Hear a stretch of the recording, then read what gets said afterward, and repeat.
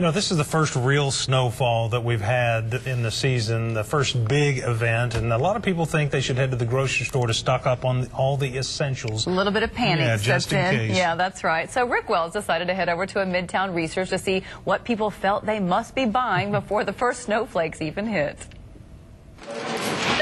That's the sound of snow coming. Hear it? Forecast says a few inches of snow, so it's also the sound of folks stocking up. Milk, bread, toilet paper, water, they're just stocking up to be ready. Jeff Burns is the manager here at the 15th and Lewis Research.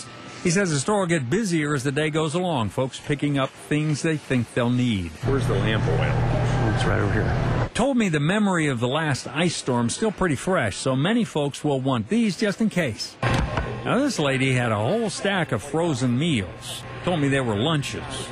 Also said she was from Chicago, not afraid of a few snowflakes.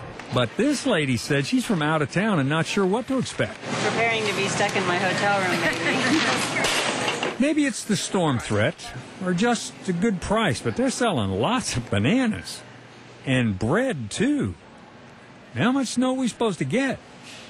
Now, this fella's giving his pre-storm stock-up thoughtful consideration. Let's see, milk. Got lots of that.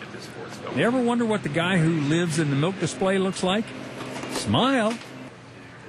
Wow. This is influenced by the weather. Let's see. Bread, milk, and, oh yeah, that. Guess I'd better get some, too. You just all follow the crowd, don't you? I guess. Rick Wells, News on 6. And stores say they will have plenty of time to restock before more customers head back to the stores to get ready for that next round of winter weather that could hit this weekend.